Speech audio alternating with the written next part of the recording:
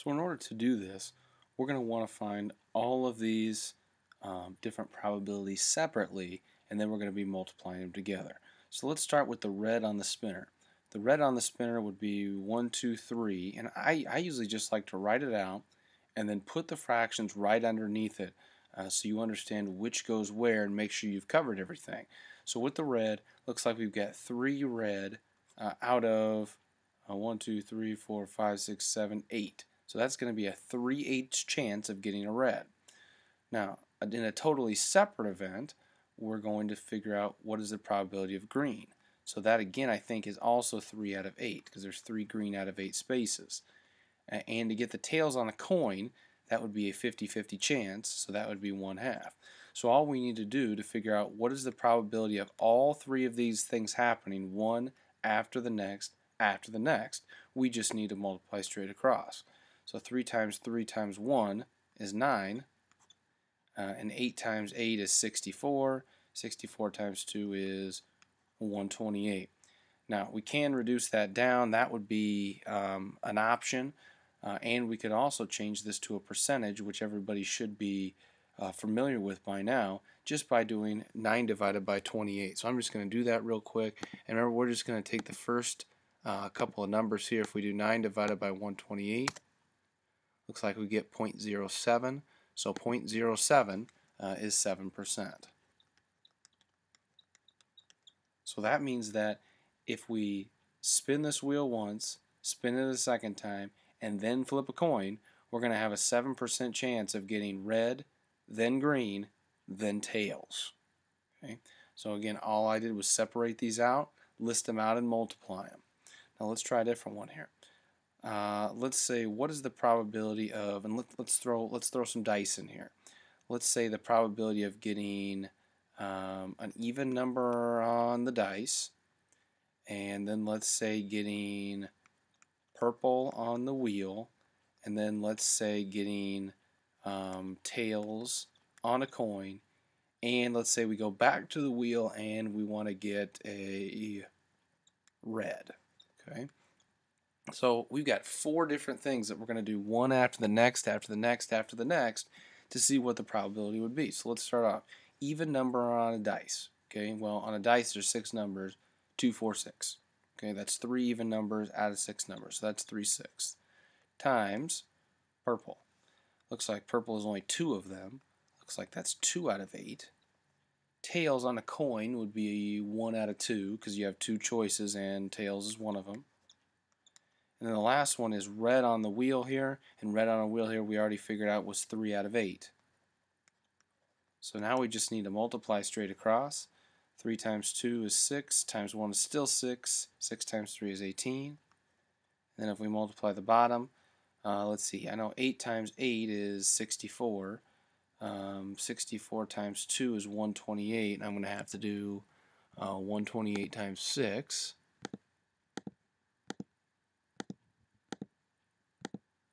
Is going to be 768. So we have an 18 out of 768 chance of having all of these things happen in a row. Now let's figure out what percent that is here quick. If we do 18 out of 768, we're going to get 0.02, which is a 2% chance. So 0.02, we just need those first 2 numbers, is going to be a 2% chance of all of these things happening.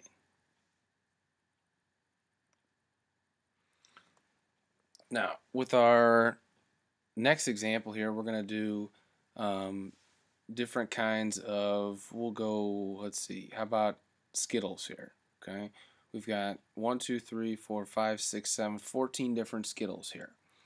And this is going to be the point where I'm going to show you if all these Skittles are in a bag, the difference between putting the Skittle back and just keeping it and eating it. And I'll kind of show you what that means here. So first of all, let's figure out, let's just do a simple one here.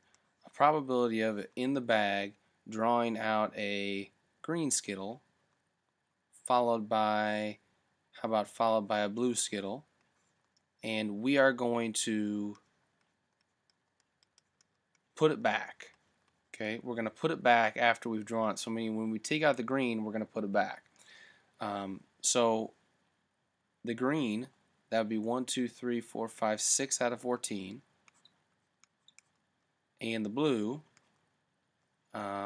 is going to be 1, 2 out of 14. Now let me kind of show you how this works here. Originally I drew a green out, okay, so that would be gone, but I said that I'm going to put it back in the bag, so I'm still at 14 total here. Okay.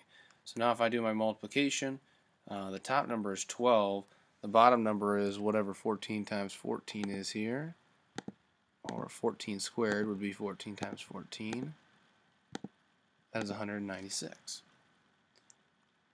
Now, something that you'll probably have to do eventually is reduce these down. We're not going to worry about that now because it's something that you should know how to do anyways. But we should be able to change this to a percentage. And if I do 12 out of 196,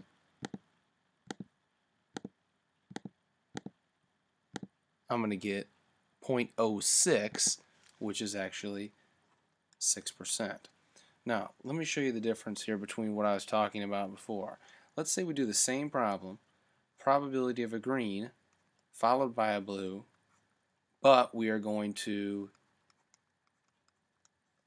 eat the Skittle and not put it back, and how this would look. Okay, so the probability of the green is still going to be the same. We still have a 6 out of 14 chance. But now if we say we're going to eat the Skittle, that means that I didn't put it back in the bag, so now look what we have left for the next time we pull one out. We've only got 13 Skittles left here.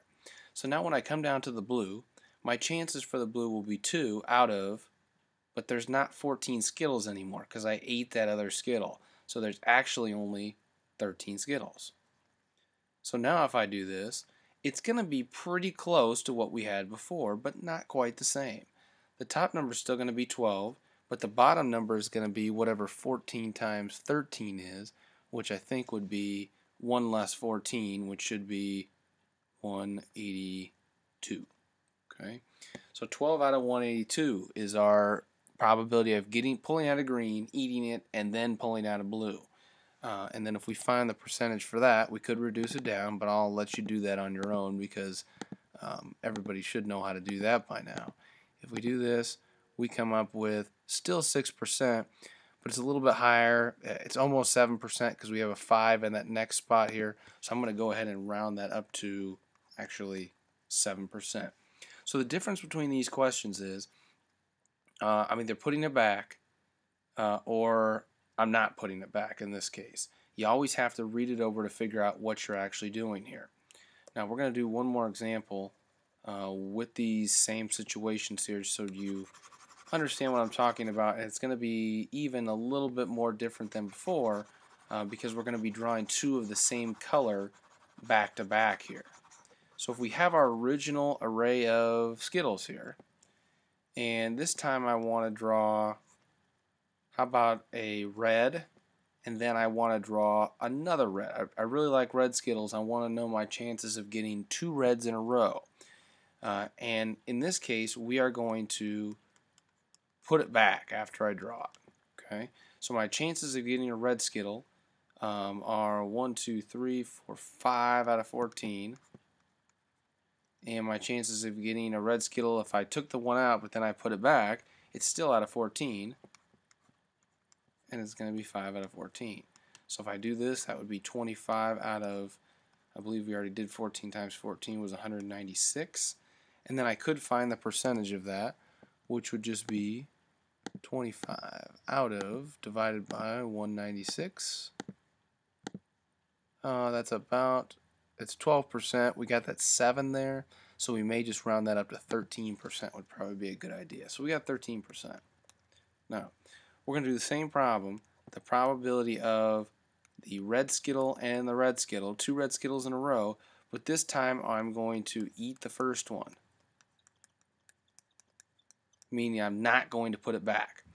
So my chances of getting that red Skittle are 5 out of 14. Okay. But I'm going to eat that first Skittle that I drew out of there.